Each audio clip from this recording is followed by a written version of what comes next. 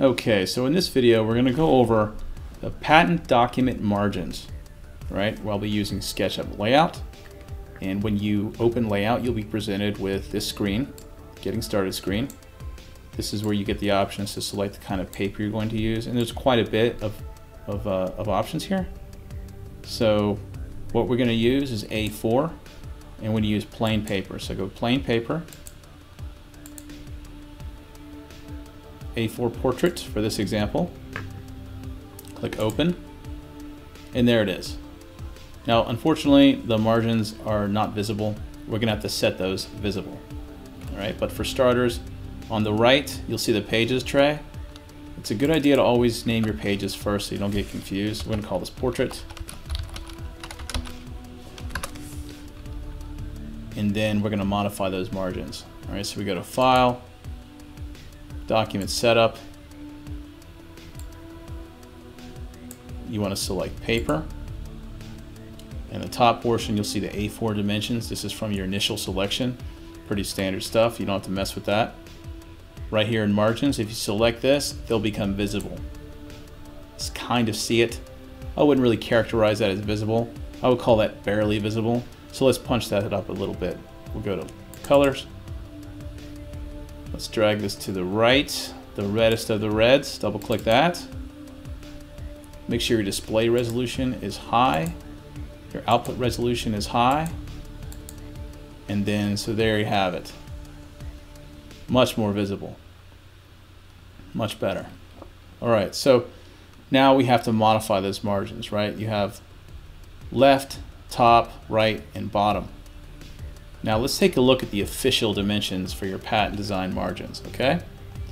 So I set up an image here that I created using the official guidelines that they posted. So this is according to the official publications.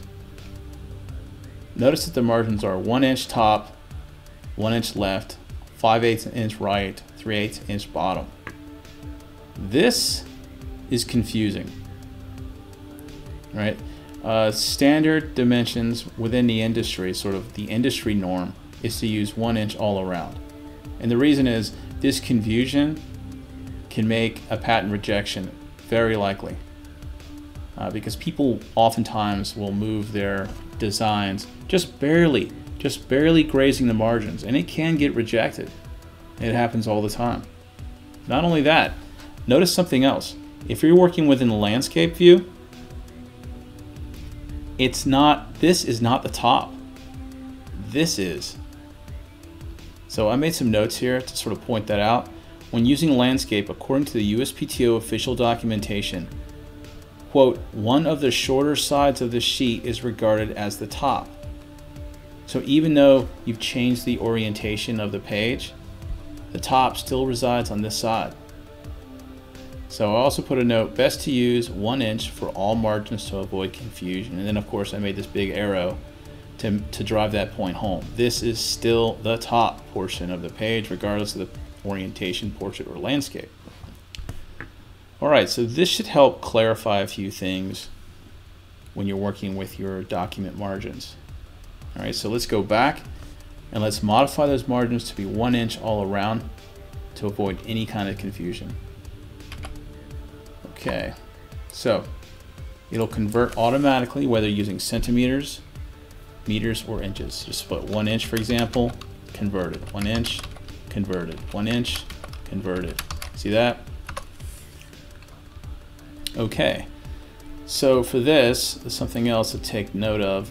See it says print margin lines? If this is selected and you export your PDF, those margins will be visible. So it's pretty much up to you and how you want to do it. If you want to move it into another application, you want those margins visible, by all means. But in this example, we're going to uncheck that. And of course, always use display resolution high and output resolution high.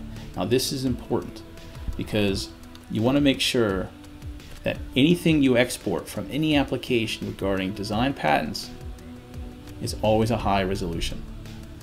Okay, so we're going to click close. Something else you want to take a note of, this isn't the only page you can work off of. I mean, of course, you can duplicate these pages all day and you'll be working within this one tab with multiple pages. that is also very helpful. Now I point this out in another video when I show you how to make pattern drawings with SketchUp. Something else, if you hit Control N and add another page, you can have another tab with multiple pages in different orientations. So for in this example, Control N is basically adding another page or another document. So in this case, I'm going to hit A4 landscape, click open, another tab opens up, and the former tab retains its portrait. In this one, it'll retain its landscape.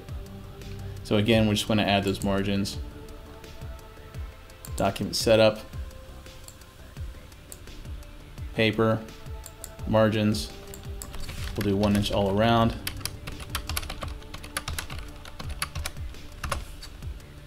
Punch up the color a little bit.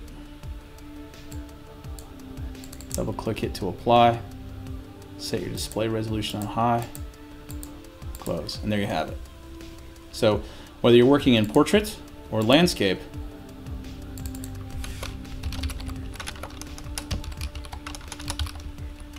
oh geez. Whether you're working in portrait or landscape, you always have those margins visible. So that's how you set up your margins in Layout. Hope you find it helpful. Don't forget to rate, comment, and subscribe.